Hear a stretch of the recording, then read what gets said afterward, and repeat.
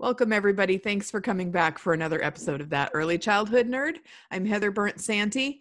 I've got Richard Cohen and Carol Garboden Murray with me again today to keep the conversation going about care as pedagogy and Carol's upcoming book, Illuminating Care, right? Yes. I was like, wait, maybe it's just care as pedagogy, but I am so excited that you both still want to talk to me about this kind of stuff. And so I guess we'll just jump in. I confessed to both of them before we started recording that I wasn't feeling my sharpest, and I hoped they had things to say. And now it's become apparent for everyone that I don't know what I'm doing. Okay, here's our quote, and this is in your book, Carol. This is coming from a chapter about self-care, and it's Nell Noddings, who, thank you so much for introducing me to Nell Noddings. I'd never heard of her either, so I had to do lots of searching and reading. But Nell says, if caring is to be maintained, clearly the one caring must be maintained. She must be strong, courageous, and capable of joy. And I love that whole, just that strong, courageous, and capable of joy. That really hit me and spoke to me. Yes. So thank you for including this quote. And so why, Carol, I'll let you start. Why did you feel like in a book about caring for children, you also needed to talk about caring for ourselves? Well, that to me was sort of the starting place. And for me, on my journey trying to analyze care, but it was the last thing I put in the book because it's the hardest thing to understand and it's the hardest thing to do. It's the hardest thing to practice is self-care. So I've really struggled, I've really struggled writing this chapter. And I just have said, I want to be a companion with all of you who have caring in the center of your life. If you are working in a caring profession, like we all are when we work with young children, I want to analyze this with you. Why is it so hard to care for ourselves? Because I certainly am an expert in the struggle to care. And I know that there has to be a better way to do it. And, I kind of start by talking about like this whole notion of, getting a massage or eating chocolate or going for a long walk. It's all wonderful because we need to have balanced lives and we need to have joy in our lives and we need to take care of our physical selves. But sometimes that feels like an escape. How can we integrate self-care into our daily work so that we really model a healthy way of caring for others? That's the question I'm asking. Yeah. And I think you're definitely right.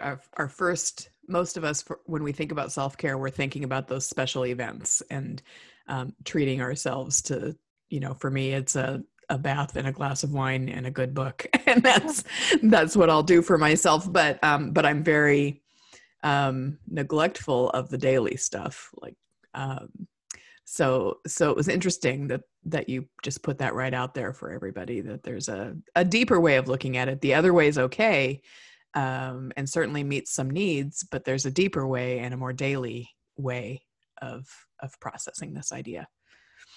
Yeah. If I can jump in for just a second, I'd like the nerds, listeners and viewers to know that she was totally lying just now.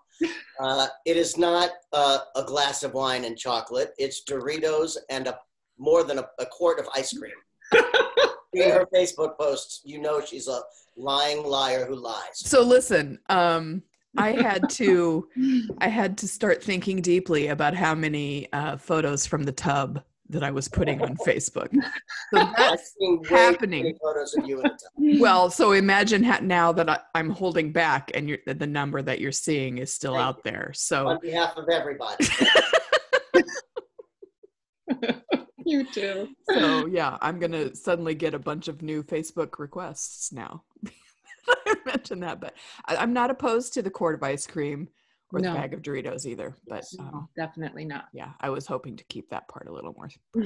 Can I go? Thank you, dear. Can I go back though with Carol though? Please. I would love to get into, Carol, what you believe to be more effective or self-care that's happening while we're with kids.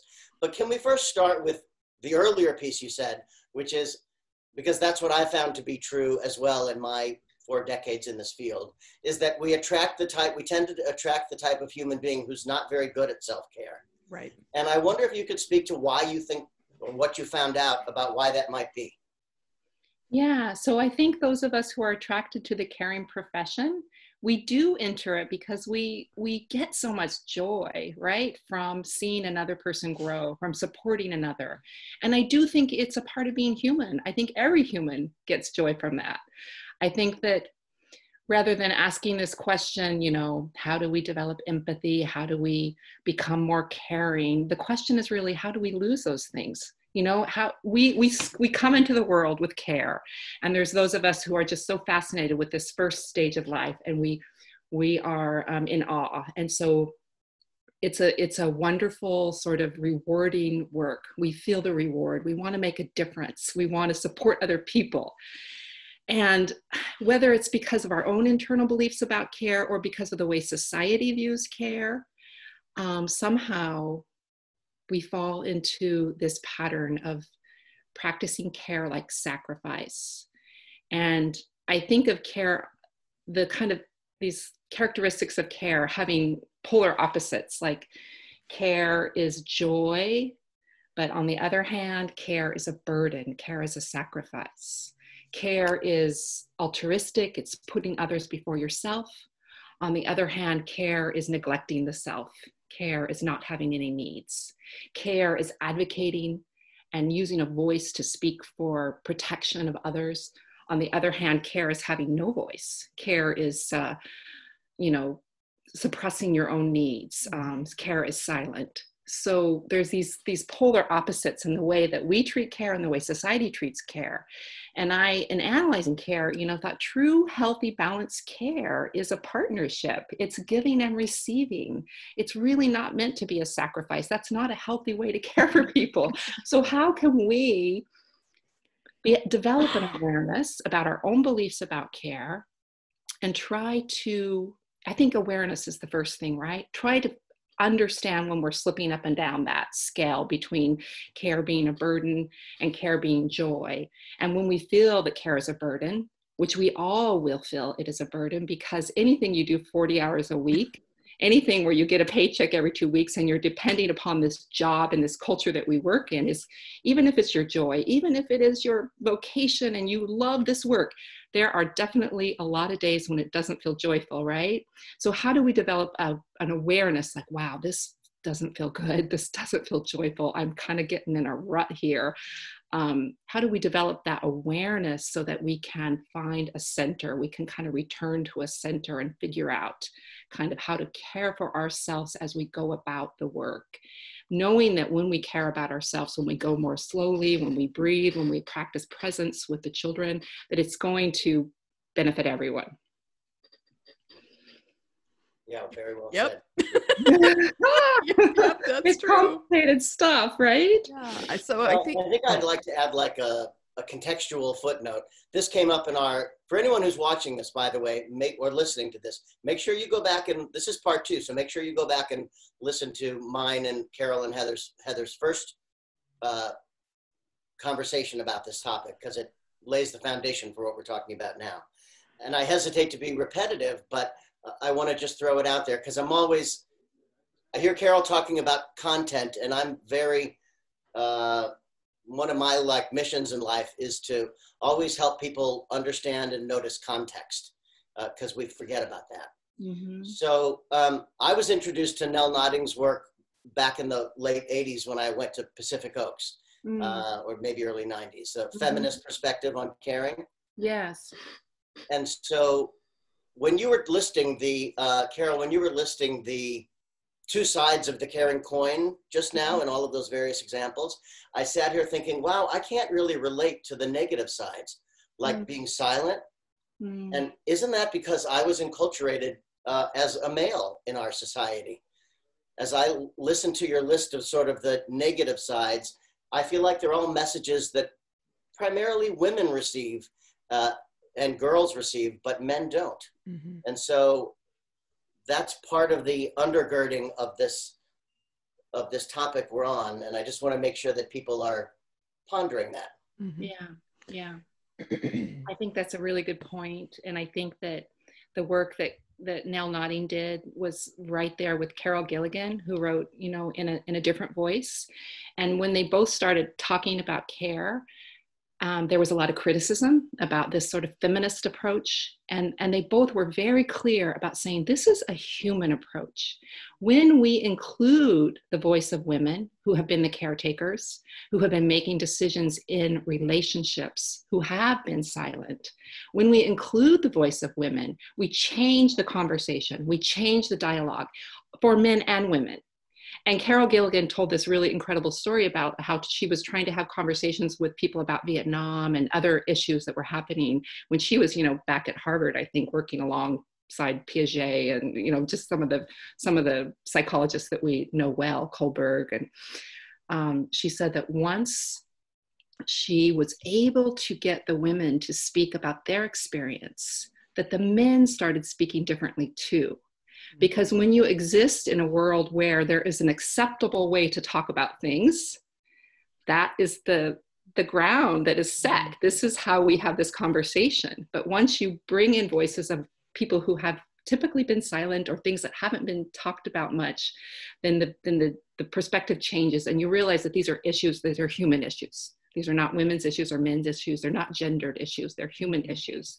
But we have to be able to practice this sort of radical listening and include the voices of everyone. Yeah, the voices have to be there for Yes. anyone to experience that. And that's, I think, where it gets tricky and requires more intention, that we have to make sure those voices are there. Mm-hmm.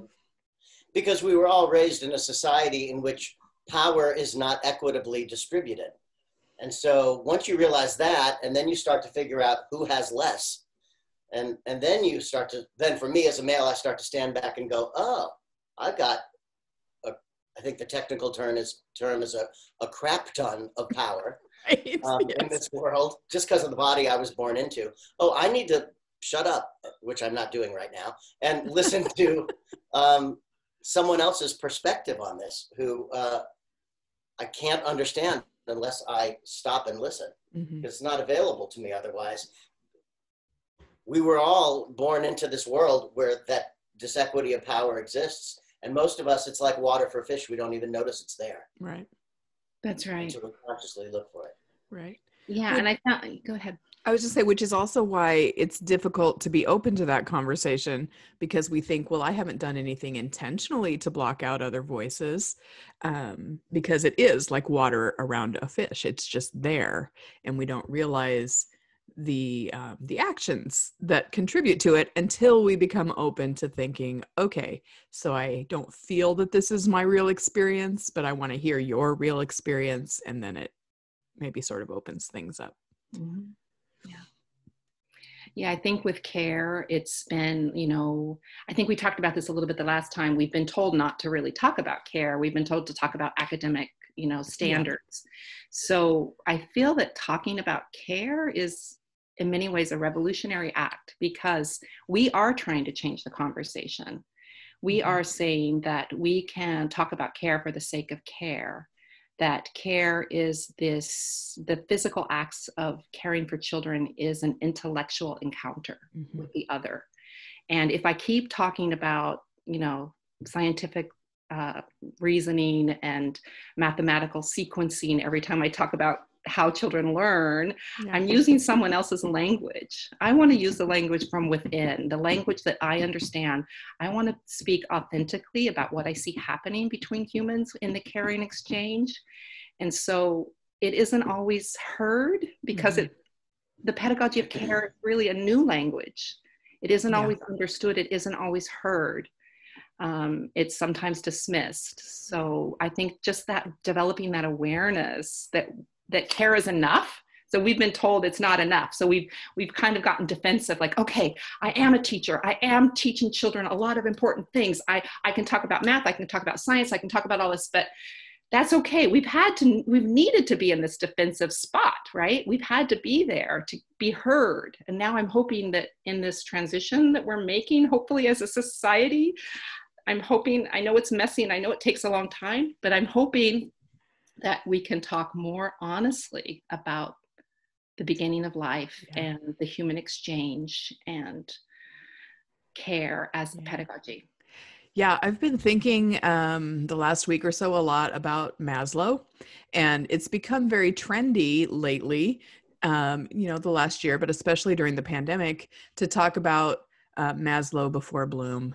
And I agree with that, but it's funny to me that the same field that is really projecting that as something, that they're proud of, is also insulted by being called just childcare because Maslow is care, and then Bloom is, can't really happen until all that care has been going on. And then that sort of led me to, well, this is true for the adults working with young children too. We have to do the Maslow stuff before we can try to be the Bloom stuff for the children that we're working with.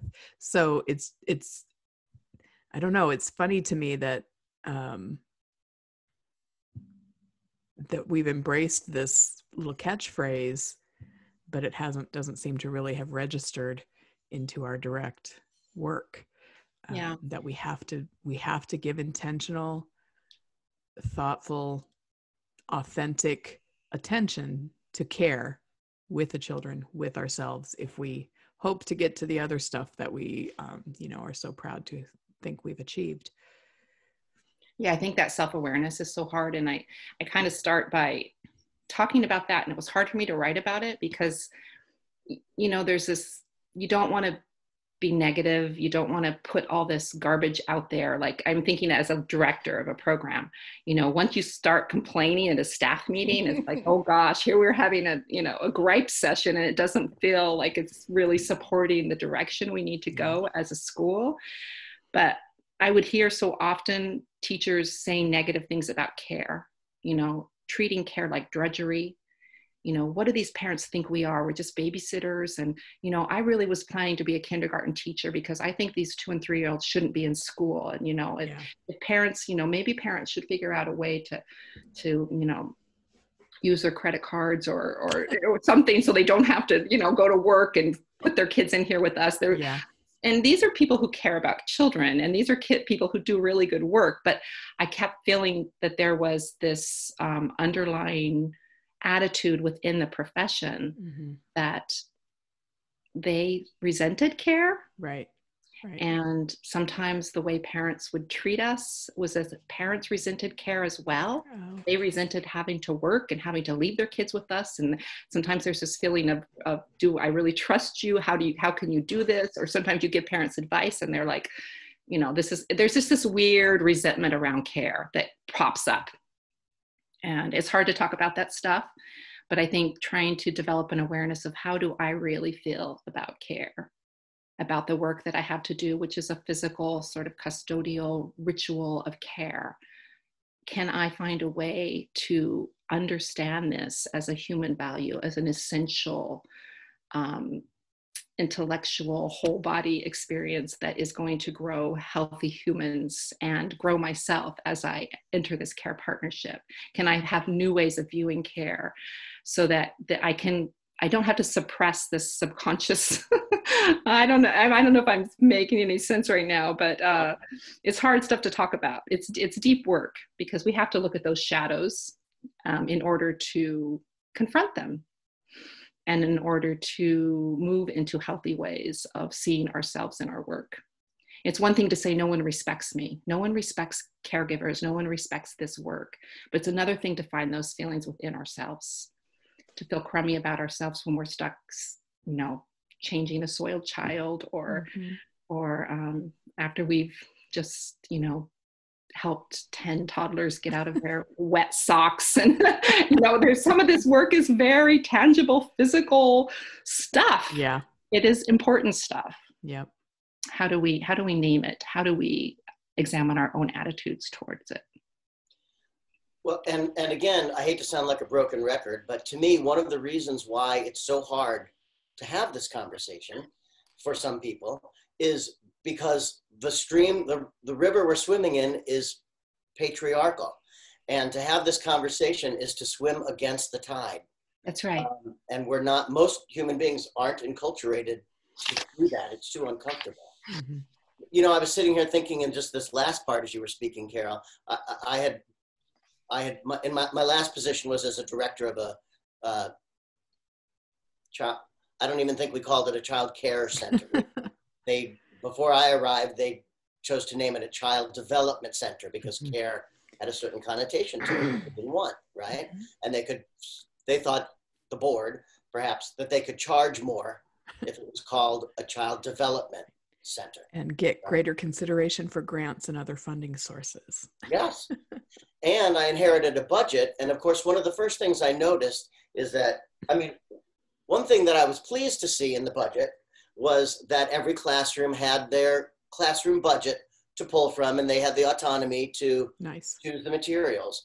But it was very clear that the preschool teachers had higher budgets than the toddler teachers, who had slightly higher budgets than the infant teachers who got bupkis. God. And to me, that's like a tangible example of what I'm hearing you speak about. Mm-hmm. Mm-hmm. Yeah, we're really teachers. The older the child we teach, we're really teachers. If we're teaching college kids or high school kids, wow, we really are teachers. And then as we go down to the younger ones, it's more and more questionable about our status and our role. Our value. So we have to have a great deal of self-care and self-respect. Mm-hmm. That is a huge, like you said, swimming against the tide. It's a huge revolutionary act. It's an advocacy act just to care with respect and dignity. It doesn't have to be going to the state capitol and carrying a sign and changing legislation, but just day by day to know that the work you're doing is important and you're doing it with dignity and you're doing it very well, as excellently as you can. I think that's an act of advocacy. I know that seems like a baby step and a slow road, but we just have to believe that it starts within, right? It doesn't mean that we're not going to work for better salary and status and all the things we need to lift up the care work, but there is some important internal work that we need to do in understanding our own attitudes towards care and thinking about how the way we treat care and talk about care in the profession. Because then that ripples out to our colleagues in that direct care with us. If we are seen and heard to be valuing those parts of the day, that can influence the ones who are the other adults who are in the room or the center or the home with us, which I think is going to probably have more impact on the real world, the real work that's being done with children than the advocacy at the State House. Mm-hmm. Advocacy at the State House has its place. It's intimidating for most people who are doing the work to think, well, I don't know how to do that, but you do know how to provide good intentional care and how to talk to your coworker about what you're doing and why. So you're still playing a strong role in the capital A advocacy that we know that we need to do. Yeah. And also in the relationships we have with one another and with families too, right? Valuing the work of mothers and fathers, including them. As I know there was a point where some of my teachers were saying, the parents aren't really asking so much. We're doing this beautiful, play-based, art-inspired curriculum and documenting our work, and the parents aren't really asking much about this. They seem to be okay with that. They're asking us about like bedtime and bath time and brushing teeth, and that's not really our job, is it? Well, actually, we need to be experts in care as well. And parents are looking to you as a resource. That's really elevates your status. Yep. If you can return to them this message that those are the important moments of the day that build your relationship with your child and build his and her confidence in their own agency as learners. And if we can think about how we become experts in those incredible milestones, children moving from underwear, from diapers to underwear, from breast to bottle to forks and spoons. These are huge milestones in the life of a 0 to 5-year-old. And if we can begin to talk about those those physical acts of growth as part of our pedagogy. How do we support children in healthy ways, and how do we support families to understand this dynamic change that's happening as kids move away from babyhood? It's a lot, and we don't really have we have an incredible body of expertise to rely on, but within our field, we don't always think about that as part of our curriculum. Right. Well, I don't think that it gets delineated down to the folks doing the direct care as much as it could be. I think, because most programs, whatever their setting is, providing care for young children, have very limited budgets. They can't spend a lot on professional development. And we know that just going to a workshop is not probably enough to change practice. They also might need some in-person coaching and mentoring and ongoing opportunities, and that's expensive. So it's hard to get that body of research that we have and that expertise down to the people who are really, I don't mean down to, but in with the people who need to hear it. So it becomes very uneven in terms of delivery, because not everybody has the access they need. And when you study, care, you realize, again, how layered it is. I mean, one of the most complicated conferences I've ever spoken at was just a workshop about family style meals. And it was just a hard one to teach with this particular group, because there were so many beliefs among the participants about the things I was saying, about not pre-plating children's food and not making them eat their peas before they have more chicken and that kind of thing. And so then it reveals, wow, to understand care and to think about best practices for children, we have to really unpack our own beliefs. And we have a lot of strong beliefs around food and meals, and that's such a cultural issue. It's so laden with our feeling that if I don't teach a kid to eat his peas before he has his carrots, I'm not a good caregiver, I'm not a good parent. Yeah. So that it gets really complicated. And if you are directing a center and you are saying, okay, we are going to do family style meals, and we're going to really rely on research that tells us sort of how it is best to help children develop a relationship with food, not to bribe them, not to praise them, not to scold them around meals. There's some really basic practices that we have a lot of support and a lot of nutritionists and counselors and experts telling us this is an essential relationship children are developing with food between the ages of 2 and 5. Now, if we look at those practices, we can also say, how can this help you care for yourself as an adult? Not only can you examine your own attitudes around food, but maybe at mealtime you can sit with children. Maybe at mealtime you can have meals with them. Maybe you can have a cup of tea with them. Maybe you can take care of yourself. Maybe you can pull over a comfortable chair and have a conversation with children. This is what children need, and it's also what you need. You need to slow down. I don't want you as a director to have to be running into the back to get your lesson plan ready and to cut out 102 little legs to put the spiders together for the craft that you have planned. I want this mealtime to be an essential part of your pedagogy and a break for you and the children. I have so many stories about food-related conversations with parents and staff, but I'll save it for when we're talking about those daily routines when we do our next episode. But it's definitely a tricky, emotional, heavy process with a lot of folks. And it's so funny to me. I know I just said I wasn't going to tell any stories, but it just like the same, so often in my experience, the same teachers who are forcing kids to clean their plates or to eat the peas before they have more milk or whatever it is are the ones who won't eat with the children because they don't like the food. Oh my, it's deep. It is so deep. It's just interesting. Okay, sorry, but no, that's great. That's a great example. It's so deep. And I think that one of the things, I'm sorry, I didn't mean to interrupt you, Carol. Go ahead. No. Okay. No, please. Okay. Well, I think our one permission of the things, again, undergirding this conversation that we're talking about is power and control. And so, I know a lot of lovely, lovely human beings who are early educators who will say that the reason they make the children eat the peas first and the reason why they portion out the food and all those things they control the children's experience, is because they care. Yeah. You know, Yeah, I love definitely. the kids in my care, so I need to make sure that they get these needs, these nutritional needs met, Right. or that they've learned all 26 letters by the time they're done with me. That they've learned to behave appropriately. Right.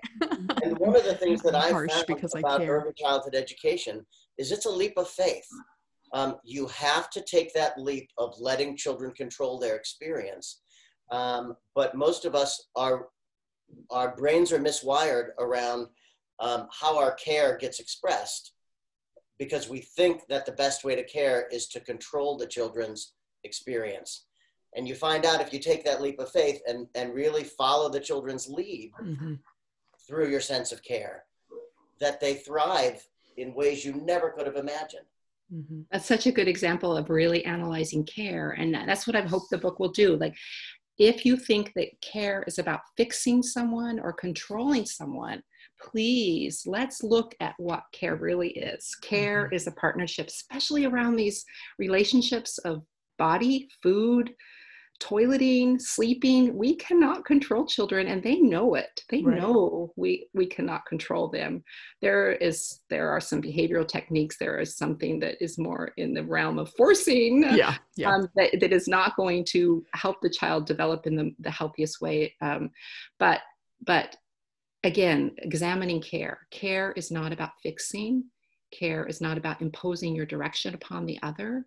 Care is about supporting, encouraging, providing a relationship, a partnership. If I'm the adult, I'm going to make sure you have lots of healthy choices, but I'm not going to tell you the order in which to eat your food or how much you have to eat. I don't know when you're full. I don't know when you're hungry. I respect your likes and your dislikes. I realize that's all a part of your identity and your particular stage of development, you know. So there's so much we can learn about the science of how children develop relationships with food, and about care, what care is and what care is not.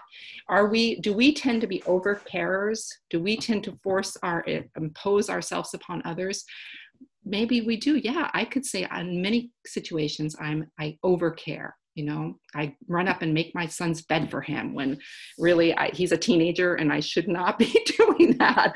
Why do I have this need to overcare, to fix, to impose myself, to entangle myself? So having that sort of awareness and analyzing yourself and being able to pull back and to observe and to respect and to find the boundary between me and the other person, that's really hard. It's quite an art and a science. So this is, again, showing us the complicated nature of working with this idea that care is a pedagogy and a practice that we can grow in. And to bring it back to self-care and there being deeper levels, some of us have some healing that we need to do for ourselves so that we can look at how we care for children through a new lens. I know, and Lisa Murphy likes to say that our field attracts broken people, and caring for others is part of how we try to heal from that. But there's actually deeper work we need to do often. I know for myself that has been true. You know, I essentially came into the field because I had a mother wound, and I thought that caring for other children would be a good way for me to sort of hide from that, when in fact it highlighted it and made me see that I needed to do some healing for myself. But I think that's a big part of it, is if we feel this need to be in power over or in control of everything, why is that? And is it something that we need to look at in ourselves so that we can do better for children? And knowing that is a way of caring for yourself. Doing that with reflective work is a way of healing and caring for yourself and taking the pressure off. That's a lot of pressure to fix someone and change someone. Education isn't about fixing and changing, and neither is care. It's about growing and having respect for that person's internal direction. They are in control of the direction, not you. And I think it's true that, you know, we enter the caring profession because we have wounds to heal, but sometimes I wonder, just in general, if it's just all of society. Everybody has wounds to heal, and we wonder if every profession. I really wonder if every profession could say, "Wow, you know, humans are all like You know, we all come from dysfunctional Yeah. families. We all have our stories. We all have our healing. I don't know if this is a particularly broken time in the world where we're examining that. Maybe So. our eyes are being opened more to it. So much it is quite a moment in history. Perhaps you could be a very skilled lawyer or accountant and not have to deal with the abuse you suffered when you were a child. So I think you're right. I agree. It's the human condition, but it's particularly critical for us because our job description is caring for other people's young children in their most critical foundational years of life. Yeah. So I feel like, yes, it's true for everyone, but it's more important in some ways for the people in our profession to do that hard personal work in order to be effective professionals. And that's hard for a lot of people. You know, as I was sitting here thinking about where I got my beliefs about care. I like to think I'm a caring person. And I'm 55, where did that come from? Well, you know, it came from my mom and my dad and my primary attachments when I was very little. My mom passed away in 2016.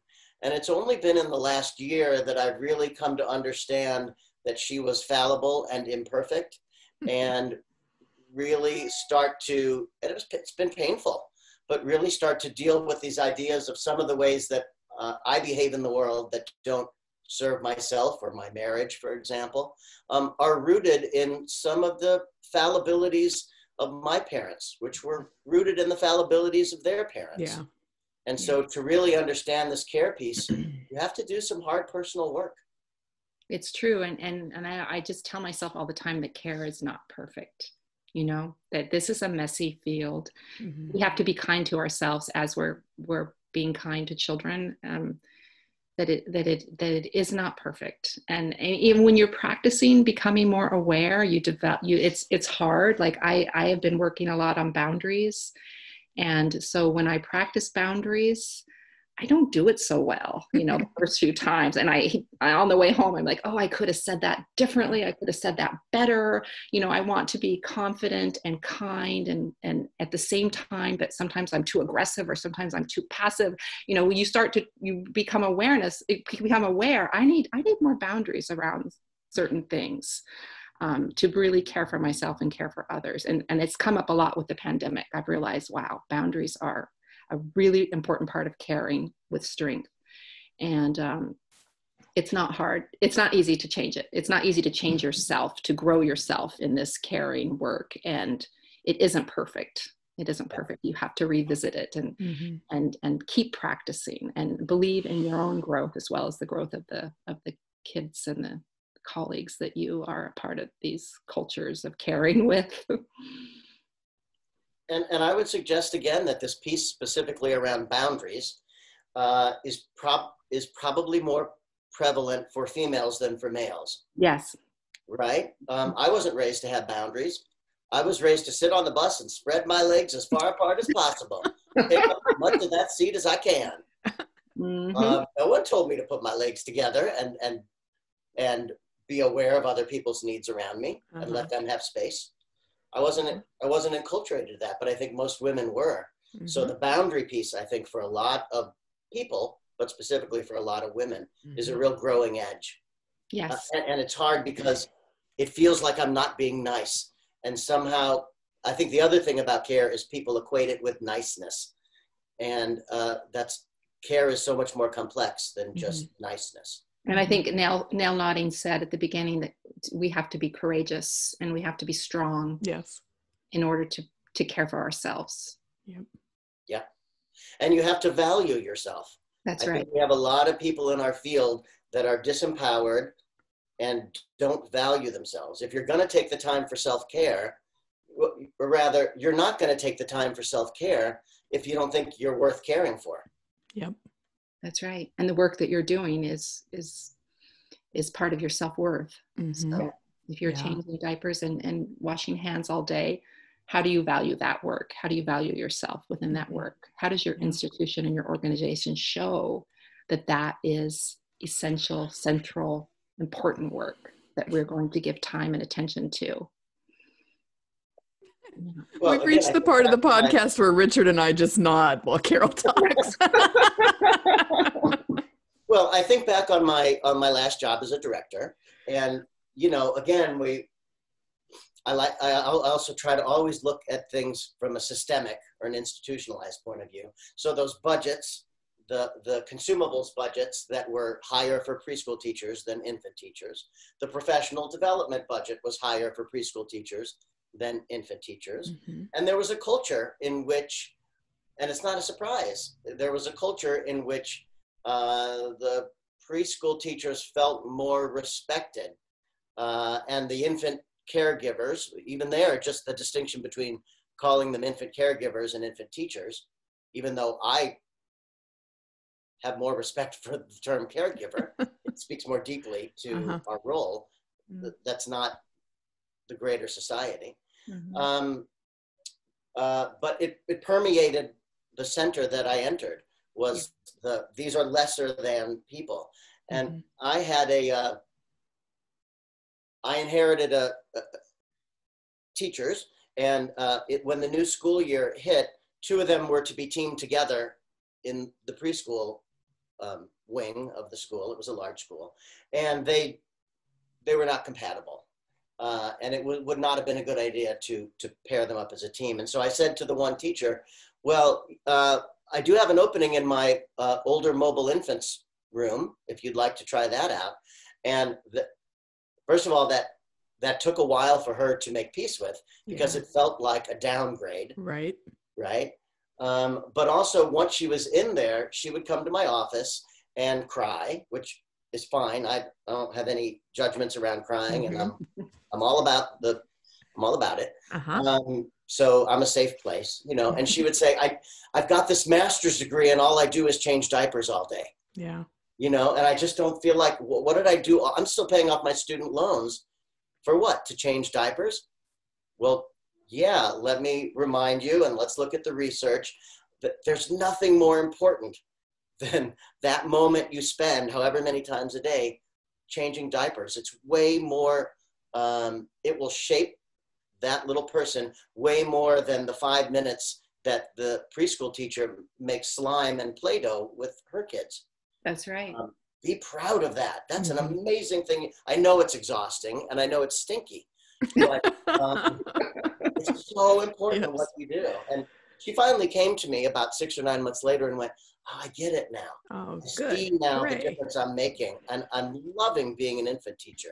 Yeah. But that took a lot of work to get her there, because she had to break down a whole lot of beliefs she had going into it. Mm-hmm. Yeah, I think for myself, I that's such a great story. And it reminded me of a couple situations I've had where I found myself with the master's degree, and I kept trying to work with younger children. And I was like, why do I keep wanting to go to these babies and toddlers? And I think it was because I did know enough about myself to know that it was about that human development, that family relationship, that care, that kind of seed of potential that we see with those really tiny ones that are just learning to move and their first words are forming. I was always so fascinated with that, which I think led me to that study of care.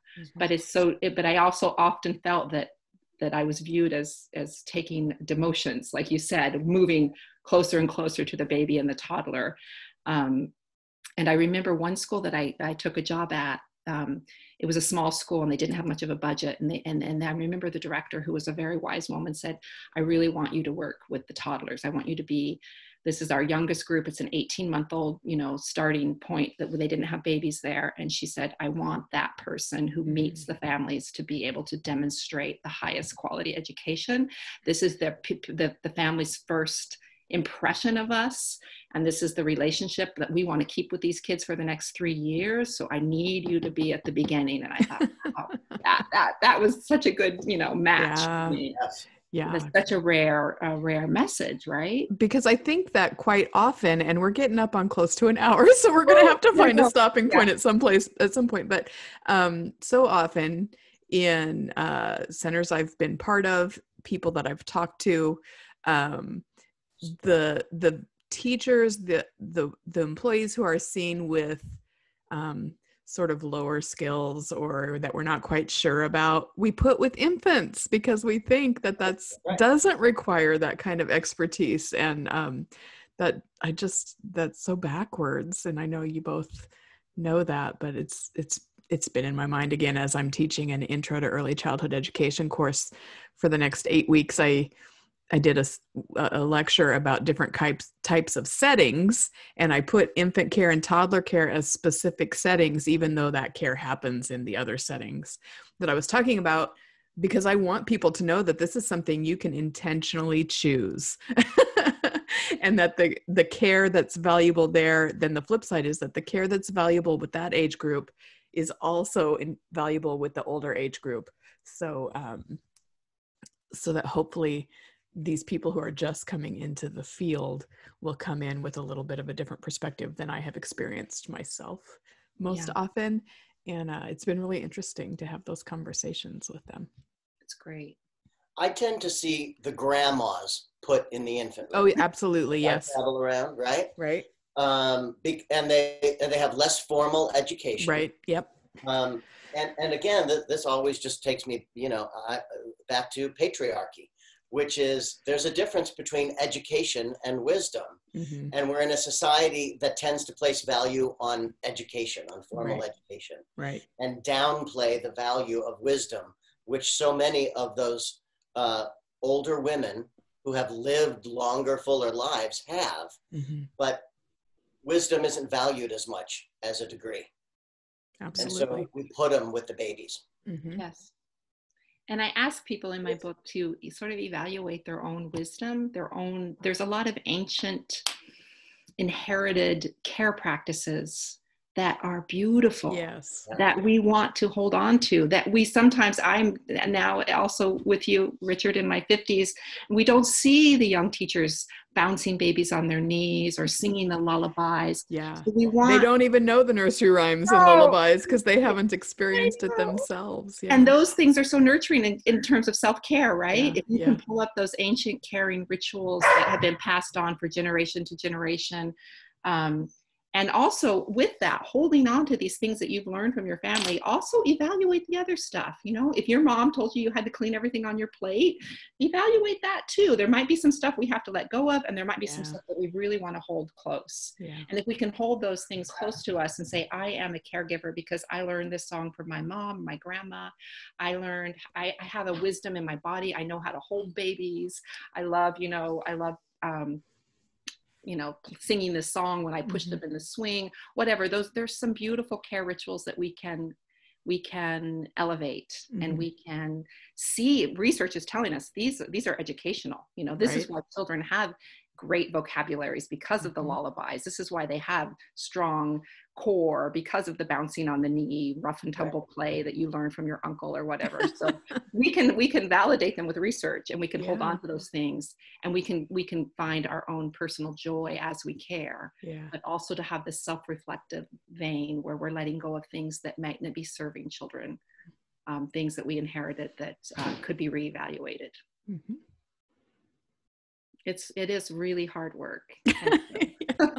And I hope that I just invite everyone to analyze care, really, really think about what care is. And that's what this book does. There's 7 lamps of care, and it asks you to look at care with these principles in mind and use them to guide you. It's not a how-to guide, right? Care is messy, human, individual work. It's not a how-to kind of thing. It's about being a practitioner that is reflective and thoughtful and growing along with the children. Yeah. And I would just say, don't just analyze it, right? Because when I hear analyze, I hear cognition and your head. That's but right. If you're really going to take on the topic of care, you have to use this part too. You have to bring your body into it and trust what your intuition is telling you about this subject. Analyze Absolutely. it, but also see what your body has to say about it. Yep. That's so true. Yeah. Yep. Because often... Can I ask her one last question? Oh, sure, go. Really quick. Uh-huh. Super quick. No, I swear. Okay, go. Carol, when does your book come out and where can we get it? It will be out, I'm hoping in January. We're in the final edits, and it's Exchange Press. You can visit me on Facebook, Illuminating Care, the Pedagogy and Practice of Care. Carol Garboden Murray, I have a website. So it's coming, and I'm trying to, release little bits and pieces of it on the website and on Facebook, and it's exciting. Thank you so much for joining me in this journey of getting it out into the world. I'm just glad that we've been able to have all of these conversations, and I think once the book's out, we'll just continue having great conversations about it. I'm excited. I've been talking about it in terms of the revolution that's coming. Yay! We are the pioneers. We are, yeah. So thank you so much for your work, Carol, and for being here, and Richard for being here. I'm going to wrap up before any of us have any more thoughts. And thanks everybody for listening. Come back again next week for another episode. Bye. Goodbye. Bye.